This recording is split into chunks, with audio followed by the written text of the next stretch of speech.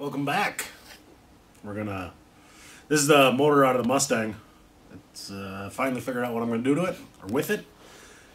It is going in that 81 bullnose dually Ford I have. That motor shot, it's got a 351M in it now. So this one is quite a bit smaller. Probably more horsepower, but my plan is rip that old engine out, stuff this one in, and I got a complete turbo kit. So I'm gonna build a turboed farm truck. These heads are off a different 302 I had. They're the E7s. They're actually real good heads. They flow nice. They were just at the machine shop before the block got cracked. That engine also had a turbo. I don't know why the block cracked, but it kept pushing water was the issue. And those are shaved, I think they're shaved 10,000ths. So I'm going to rip these heads off, get the block cleaned up, start getting them mounted on, get the hot side of the turbo on, and then drag the truck in maybe tomorrow, start ripping that big boat anchor out that's in that thing. So yeah, remember, all profits from my channel get donated, and yeah, go check out my brother's channel, Whiskey Dents. He's building a cool truck. But let's get these heads ripped off. I want to verify that it is 40 over. That's what I was told, 30 or 40 over. But mostly I want to get them heads on. Tell me the truth. See if I can get some coolant or something on my feet. Oh.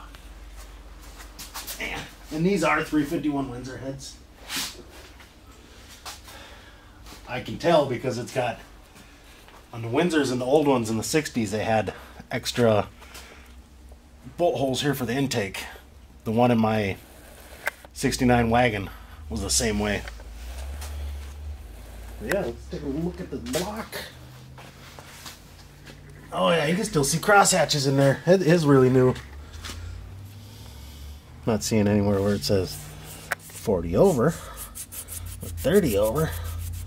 I'll clean one of them up and see if I can find it.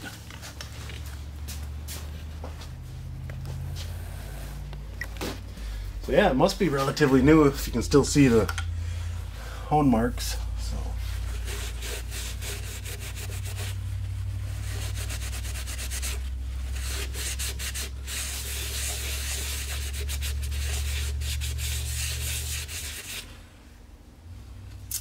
yeah, I'm going to go ahead and say it's a stock bore, because usually they're stamped. If it's 40 over, 30 over, whatever, there'll be a stamp somewhere on the face of the piston. And I'm not seeing anything. Well, dang it. Oh well. Unless you can see it somewhere, I can't.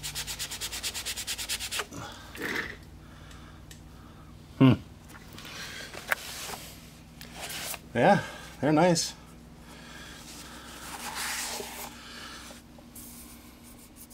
Yeah, and I plan on running like 5 pounds of boost.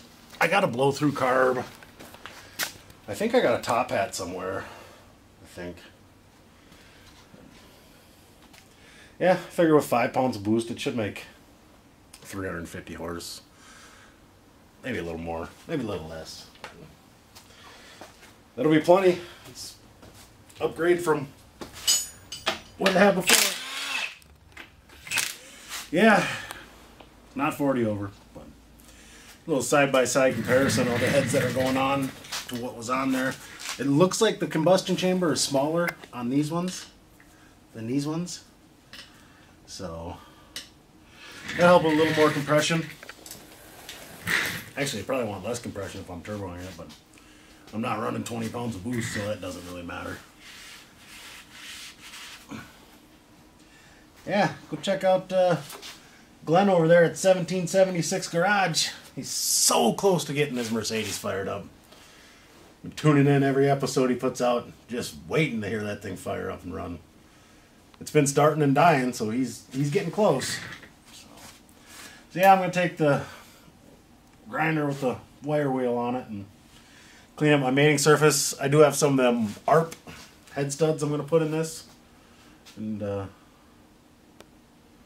I got to get head gaskets tomorrow. Run up to O'Reilly's. Hopefully they got them. Should have called today to see if they had some. Yeah, I'll get this cleaned up and get some head studs put in it. So. Yeah, I haven't put a set of these in a long time, but I don't know if I think they say you're supposed to oil them. I think. I don't remember. This is the last set I put in 10 years ago. But I know you want to check and make sure that none of these bolt holes go into a water jacket.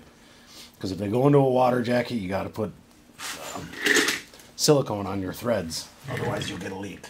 How do you know if they go into a water jacket? Oh, you just take a positive screwdriver and stick it down inside there. See if it goes all the way in, it goes into a water jacket or oil passage. I guess I don't know. Maybe they do, but usually they're water jackets. So yeah, just take your old trusty positive and or a small negative. It doesn't matter.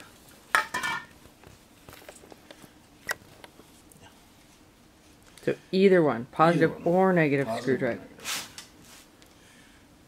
Find my Allen head that fits that. Yeah, go check out Casey over at High Octane Garage. That's Octane spelled with a K. He's got to be different. So, yeah. Not sure if it was a misprint when he started his YouTube channel or what, but he decided to run with it. He's actually working on SN95 Mustang with a Turbo LS. Makes a little bit of horsepower, 275 or something. So it should be pretty quick. It's not gonna be as fast as this old gem when I'm done. Whew, we're talking some muscle.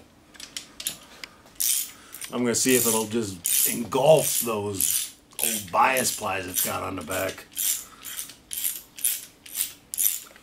If I remember correctly, you're not supposed to tighten these all the way down. It doesn't really sound like you know what you're doing. It doesn't. I'm winging it. Oh. Okay. Yeah. I'll look at the instructions before I put the heads on, but I think maybe you snug them down and then back them off a little bit. And then that way when you give it its final torque, I don't know. I'll check. Don't listen to what I'm saying. I'm an idiot.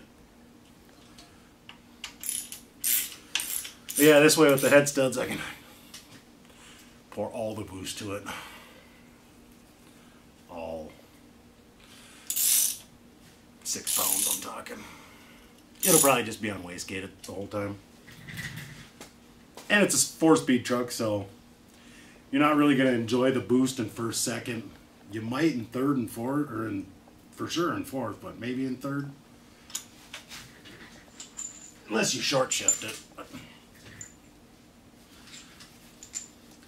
Yeah, I bought that turbo kit for my Mustang a long time ago, and I never got around to using it. I actually had it on the car. And then I wanted to drive the car, so I tore it all back off. And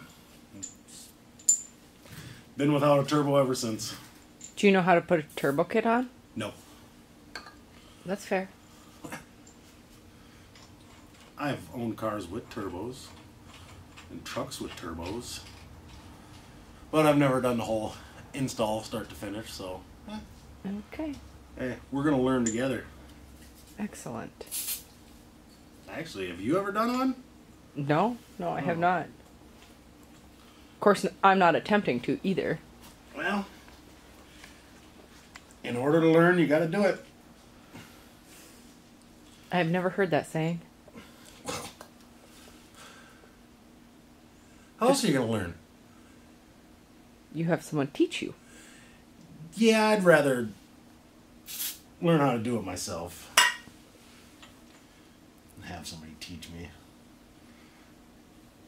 Casey over at High Octane, he put a turbo on a car. He knows what he's doing. Well, maybe you should watch his video It's first. pretty simple.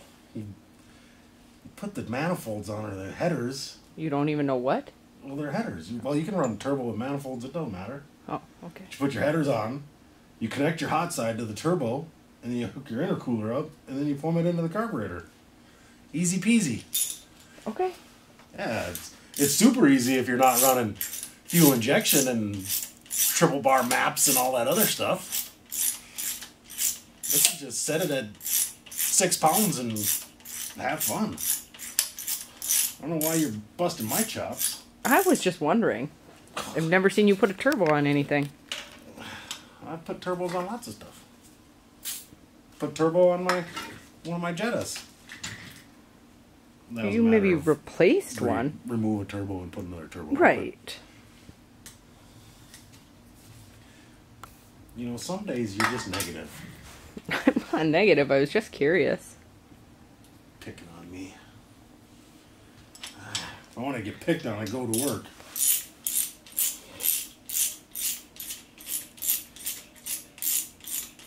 Who else should we mention? Oh, Tanner Rebuilds. He's got that Starliner. I think that's what it's called. Basically, like a early generation Galaxy, I think. 15, 16-year-old kid out there just learning. By doing. Yeah. Well, that's how you do it. That's how I've always learned. But I don't know how to do something. I tear into it and figure out how it works and put it back together.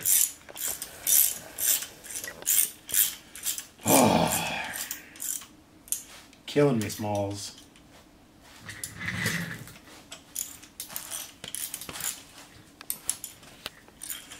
I'm glad you're smiling. Aren't you? So Whiskey Dad's text me earlier. He's like, what do you call a man with no body and no nose? Nobody knows. Cheesy dad joke. I got another one. It's in my phone. I gotta look it up though. I can't remember what it was. I told it to you. You remember? Any of it?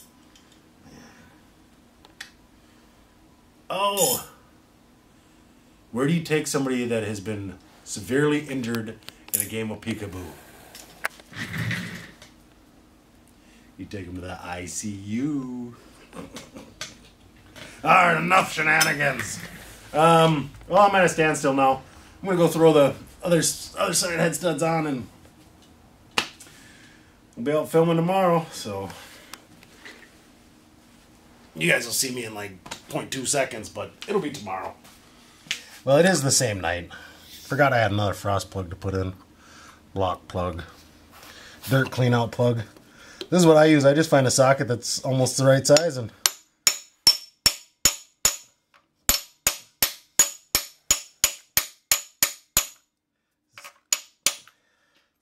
tap it in about flush with the taper part of the block. Once it starts going in,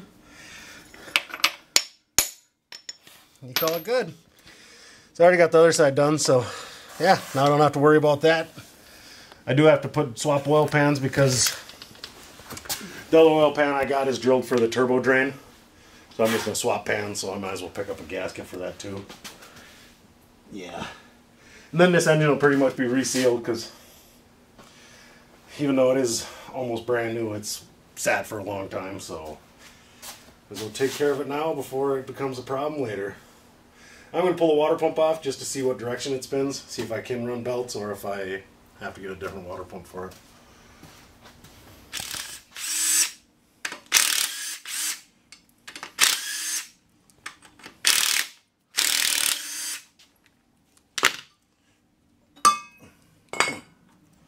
I must have did that.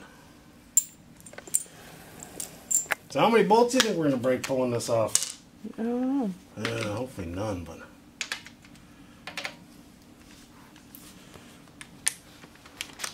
Boy, my luck. So far, so good.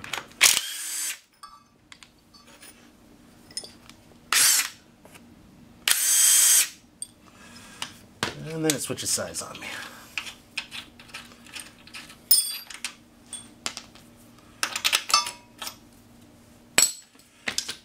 And I think you're less likely to bust a bolt if you're using an impact.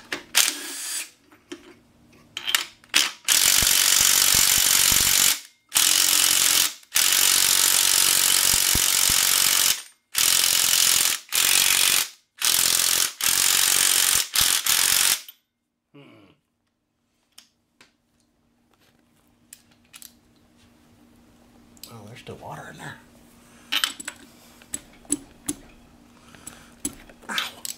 I did hurt my wrist the other day, so I've taken it easy. But I'll grab a bigger ratchet. Longer ratchet. Do you want me to do it? Oh dear.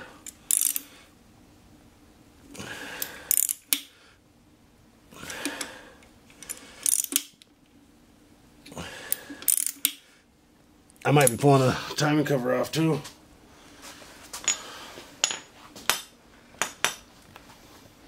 Dang it.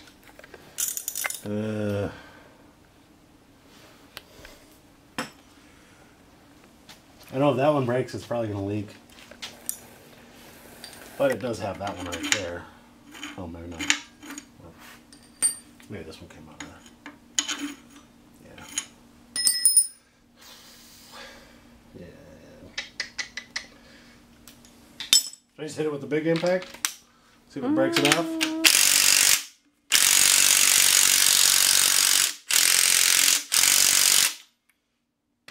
Yeah. Let's make more work for myself. I'm going to break that off.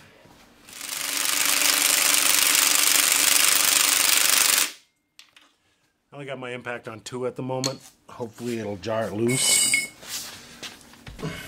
Before I give it all the ooga doogas.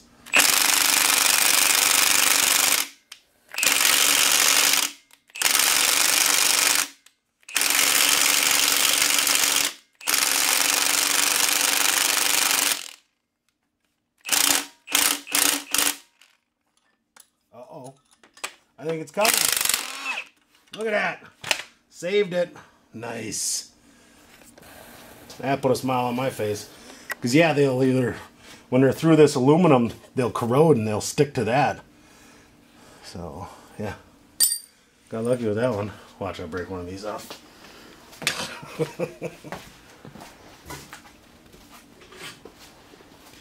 So, you guys having fun yet?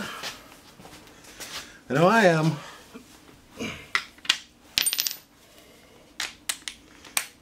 Getting my gloves all full of water.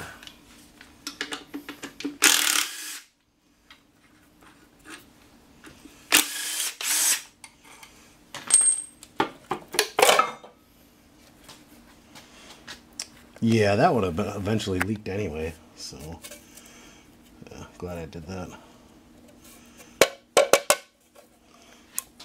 Oh, look at that. Ugh. Oh yeah. So how do you tell? So if it spins this way, is it moving water? Or is it moving water that way? You think it'd be this way, right? No, I would think it'd be the other. This way? That's... No, yeah, that way. This way. That's the way the paddles go. Yeah. So this was the right water pump. Right direction. Okay. Now I got a number to go off of. But yeah, that would have leaked eventually. This caused problems later on. Yeah, that gasket is so brittle.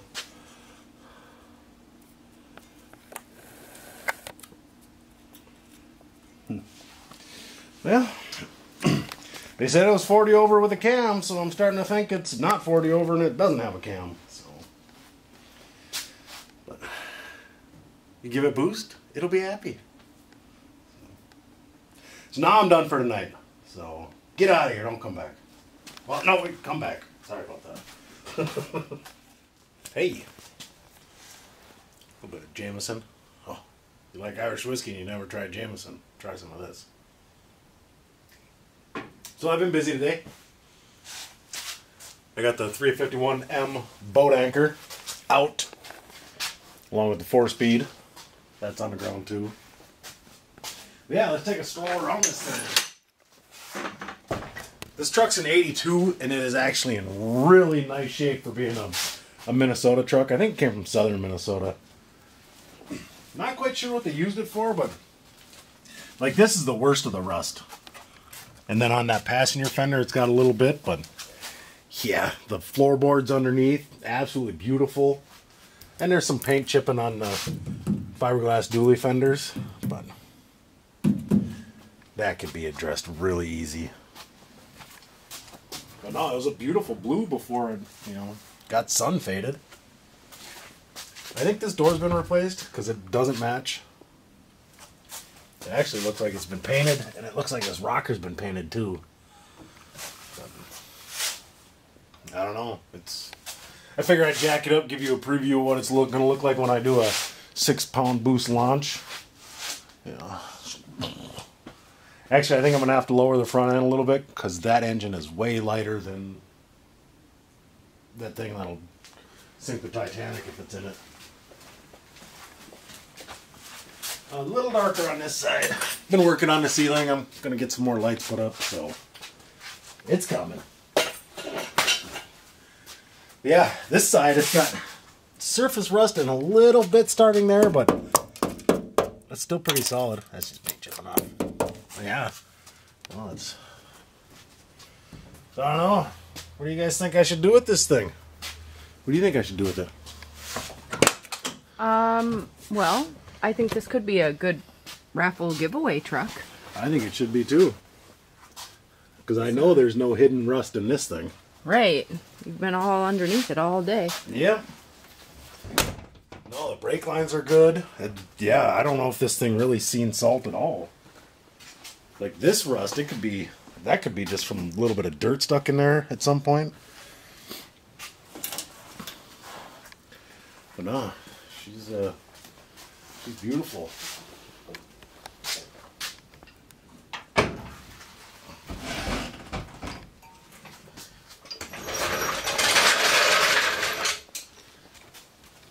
Yeah, the box is still full of ice since it's got that bed liner in there to hold water. So hopefully I get this done before it all melts and ends up on my floor. But we'll see. My gasket kit won't be here until Tuesday. So putting the engine back together is at a standstill, but as soon as that stuff shows up, I'm going to pound that out real quick and get this thing sitting in there for mock-up, and hopefully I don't have to move any motor mounts or the mounts on the frame. Hopefully everything works, because these trucks came with a 302, so I might have to try to find some different motor mounts themselves, but we'll reverse them. Gonna have to do something. Hopefully they go right in, but should be able to put the power steering pump right on it, and the alternator will go right on it. And this is an air-conditioned truck with cruise control, so it's fancy back in '82. You know. So it's that 42-year-old truck, and it's hopefully it just boils them bi-splits. I think they're bi-splits. They actually might be radials. Yeah, Wildcats up front. They're old. You can see the weather checking. Probably find a new set. I think they're 16.5s. Well, they're Wildcats on the back, so it's got a matched set of tires. Yeah, I think they're an oddball size. 235, 85, 16.5s, I think. Yeah, I won't be able to find them now. Yep. Oh, 8.75 R16.5. Huh. So yeah, 235, 85 is what it is, basically. But I know I got some rear wheels off my Dodge that might fit on here for the back. Find a set for the front, then it will just have regular 16s instead of 16.5s. But we'll see. So yeah, after the stuff shows up for the engine, we'll get back on this project. So until then, we'll see you later. So we're back at it on the DWR here. And that's not an airport, right? Is that what it's called? No, it's DFR. DRW, that's what it is. Dual rear wheels. Yeah. I'm at a standstill. I had to wait a couple days for the gaskets. But I got the heads on, torque down, intakes torqued. I swapped oil pan, so now I got a drain down there for the turbo. And I was setting it in here. These motor mounts aren't going to work. So Called up O'Reilly's and they said we'll have a set here in the morning. So tomorrow after work I'll lift the motor back up and swap motor mounts. The transmission cross member, it looks like it will work perfectly with this transmission. So then I just got to shorten the drive shaft some and made it to the back of the new transmission. I missed it.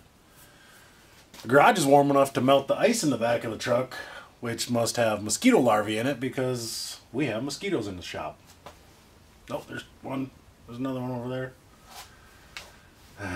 Can't ever get away from them little things. So I thought I had the transmission drained when I had it all jacked up. I dropped some go-go juice on the floor. I don't know if it's appropriate to call it tranny fluid anymore, so I'll just call it go-go juice from now on. But yeah, I got turbo kit pulled out, a part of it. Oh, and this thing's heavy. I'm pretty sure I'll have enough room. If not, I might have to trim this plastic inner fender well a little bit. But yeah, this is the On3 Performance Turbo Kit for a 89 to 93 Fox body, or maybe 86. One of them, whatever they are. So I have to modify it quite a bit. It's going to be quite a bit different. But I got lots of room in here to do stuff, which is, you know, these 302s, they're small, but they pack a punch. So, not quite sure where I'm going to hang the intercooler yet. I guess I'll figure that out after I get the radiator in. But, let's see if I...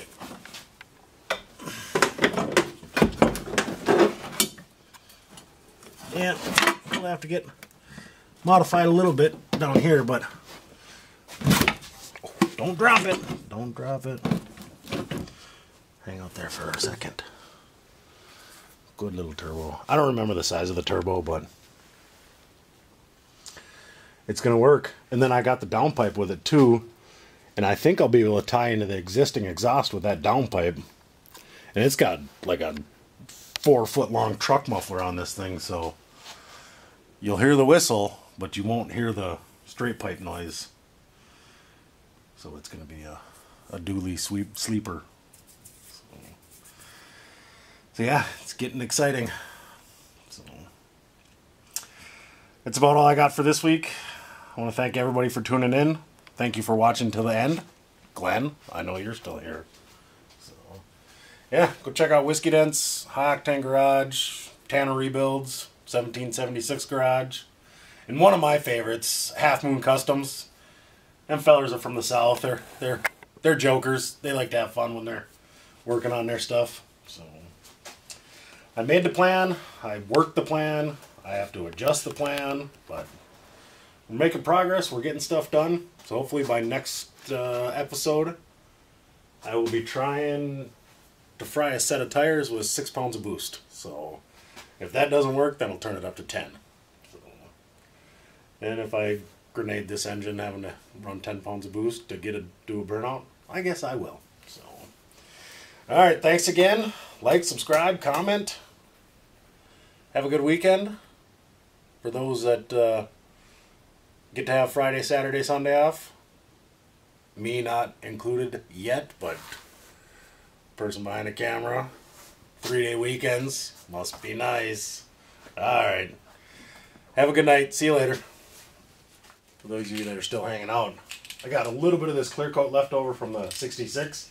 I just want to hit this fender quick and see if it'll shine like that again.